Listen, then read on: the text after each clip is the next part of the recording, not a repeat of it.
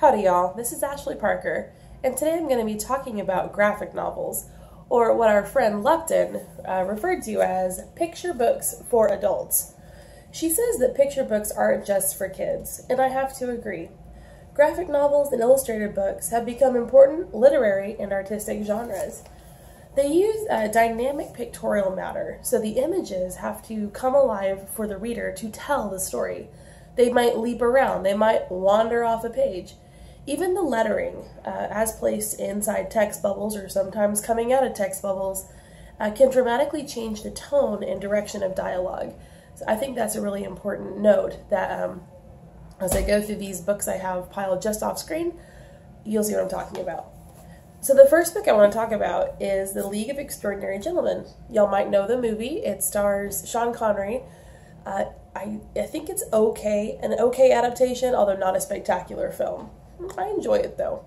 But this written by world famous Alan Moore and illustrated by Kevin O'Neill. Now if you've ever seen this book, you'll notice that it has some really intricate and very detailed art to it. I don't know if y'all can see that there. Let's see. So we have, the series was co-created by the pair and it began in 1999. It was supposed to be kind of a Justice League for Victorian England, but it quickly developed into an opportunity to merge elements from many different works of fiction into one world. So this starts off in 1898, so you get a lot of the steampunk vibe, you get a lot of alternate Victorian universe. It's very cool. We have the main character, Mina Murray, who comes from Stoker's Dracula.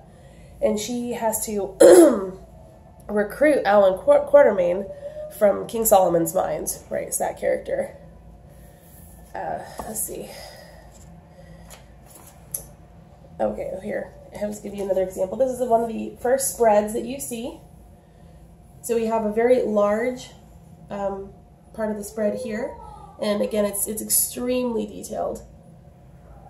See all that? Pardon my note here. So the figures are also somewhat exaggerated in O'Neill's art. I mean, you see how his shoulders are just amazing, and he's got these little teeny legs, but then she's got these mutton sleeves that would poke out your eye. It's really beautiful stuff. So each chapter has a sort of tableau effect going on. Or an important moment as we see the chapter change. Another thing that I will point out on the way to the end of the first chapter is the use of these different panels. So sometimes when they want to really focus on a single moment, they'll use a lot of little different panels. So here we have a 12. Sometimes you get 9 to a page, sometimes 6, sometimes 4. Sometimes they completely wander off and do their own thing. Here's one with 6 on it. You know, he's looking around pretty bewildered. And then here we have, for a huge dramatic moment, a full page of the Nautilus coming up. It's pretty cool. Let's see what else. So in this book, you'll run into people like Captain Nemo. You'll run into Dr. Jekyll and Edward Hyde. I'm sure you all know who I'm talking about. The Invisible Man from H.G. Wells is in here. Fu Manchu is one of the villains. He's an archetype of evil criminal genius, as well as Professor Moriarty of Sherlock Holmes fame. So the world is sort of Victorian England here, but they also jump into H.G. Wells' War of the World. And they jump into later books. They get into the world of 1984. It's very bizarre. A lot of in-jokes from Victorian literature in here too. Let's see. I'm just going to find you the end of the chapter. This book actually has perfect binding. The leaves of the page are bound by gluing, and the back folds are cut off, and so it's not sewn together at all. Oh, okay, so here. So we have the moment where they meet Hyde, and he's been drugged, and then falls out a window.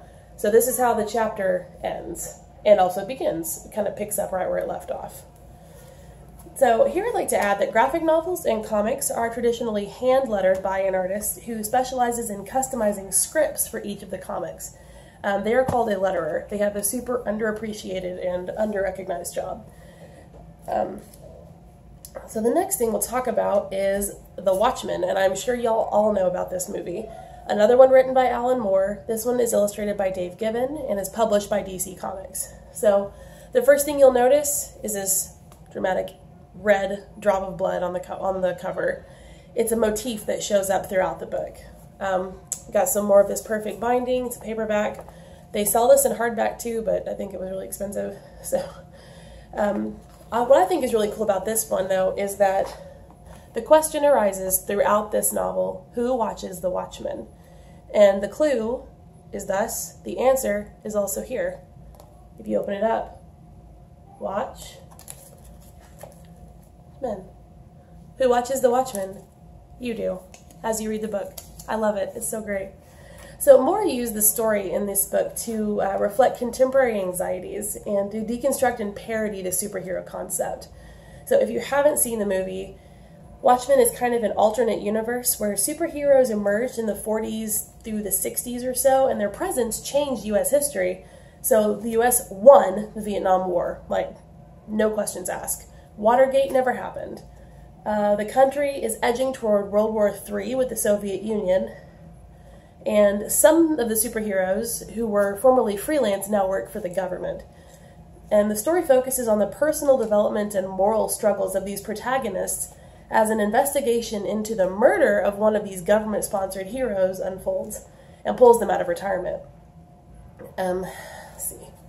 So most of the time you're going to get a 9-grid layout in this particular book. Interestingly,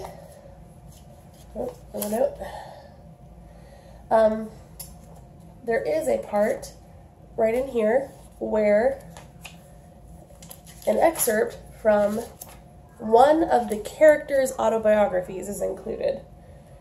So we have art over here, and then we have an excerpt from Hollis Mason's autobiography, Under the Hood. He's an older superhero who's now retired and passed on the mantle. But we have his autobiography reprinted here, and it weaves into and out of the story. Here's a good example of a chapter ending. I know I talked about that earlier. So it ends, this is the Doomsday Clock. Then it opens up with a full page, chapter 2. The title of the chapters is pushed later into the story. The panels do shift in this as well. Most of the time you get 9, but sometimes not. Sometimes you get one like that. And there's the title chapter. Let's see.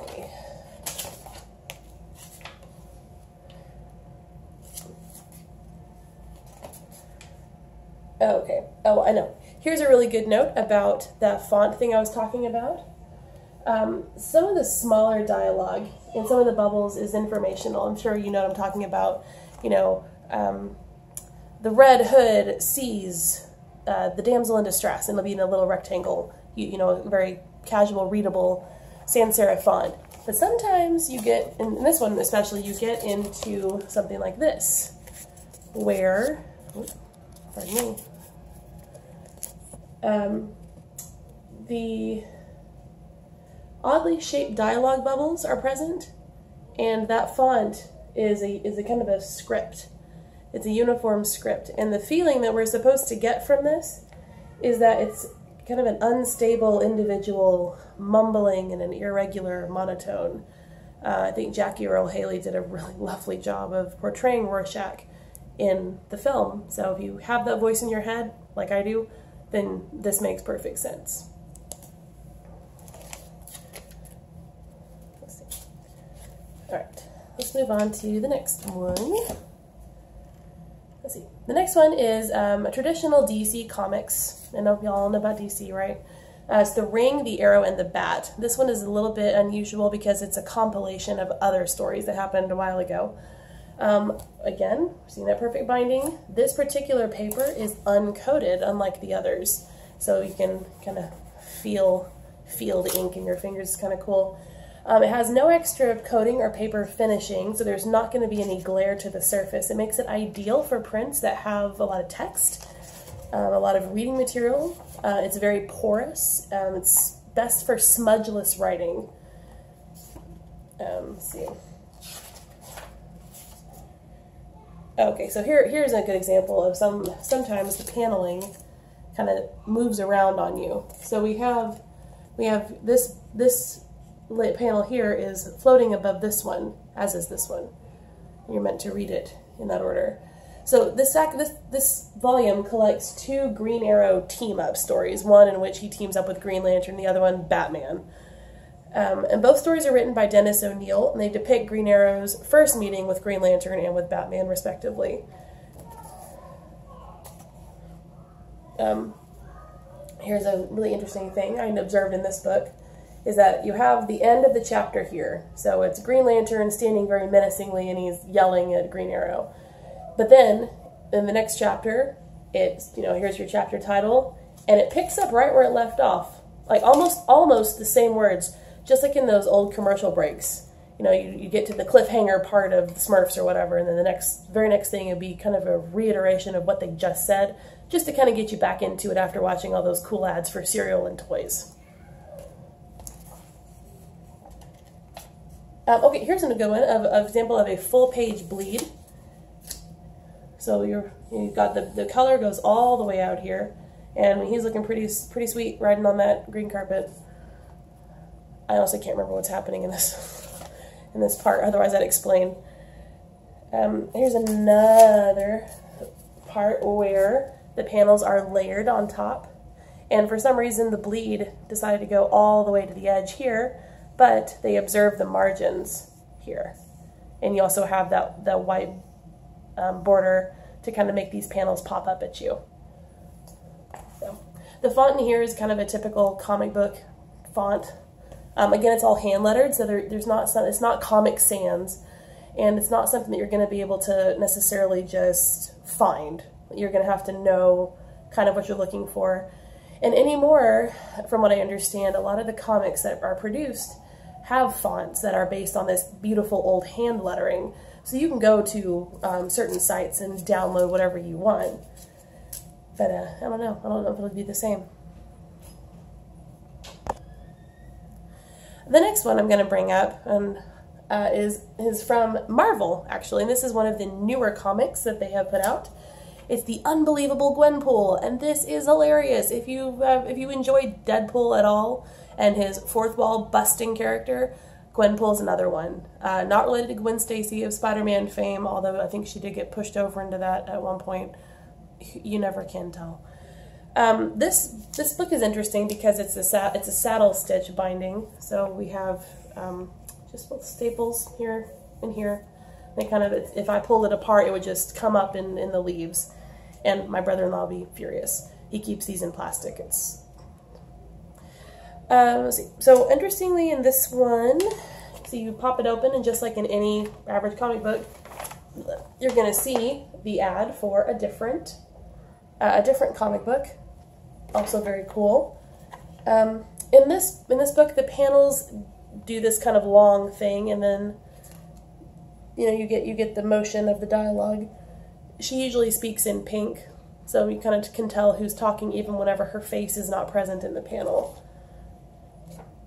So, here we have an example of the words coming up off of they bust right out of that text bubble, and it's so you know that this is supposed to be, it's a loud sound. It's ha ha ha. It's not in her normal voice.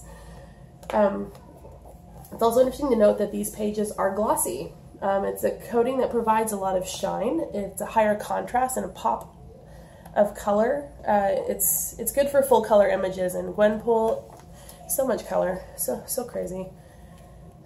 Let's see, is there any other cool things in here?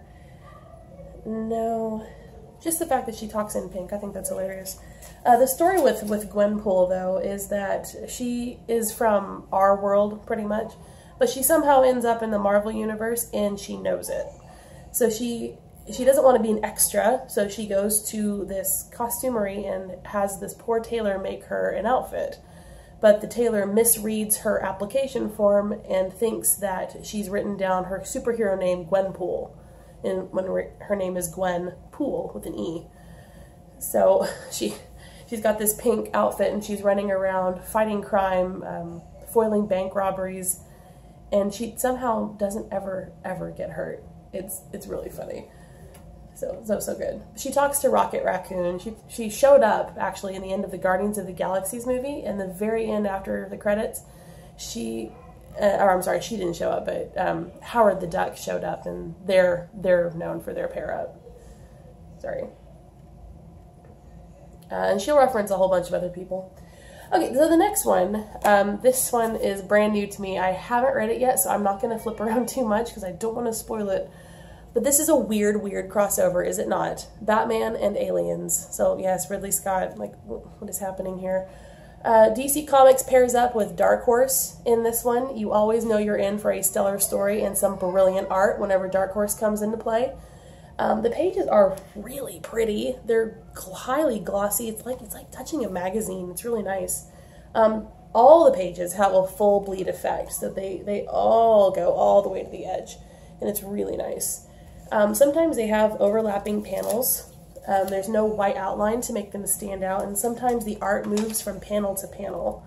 I think that kind of lends itself to the continuity of the story here. So you see this guy's head is split over 2 panels, and as is his hand and his whole body, really. But so you're kind of getting to meet some of these characters. Like I said, I'm not going to skip around too much. Just.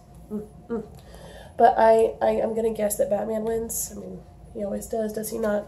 Oh, here's a really pretty full bleed. So it goes from this stellar art right here.